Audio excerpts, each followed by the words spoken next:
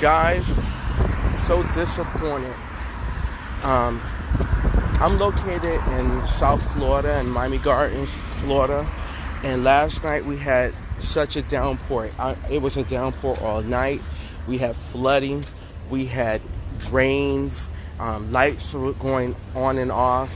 It was terrible, and as a result, I couldn't do my evening walk, and I did notice a little rise in my morning blood sugar, but I'm back on it. I'm walking this morning. I'm walking as we speak, and I'm ready to get on top of it. Like I say, we can't let these bumps in the road throw us off course. We got to keep going, and I'm not going to let it deter me. I'm gonna keep on course, and I'm not gonna let anything take me off my goals and take me off my progress.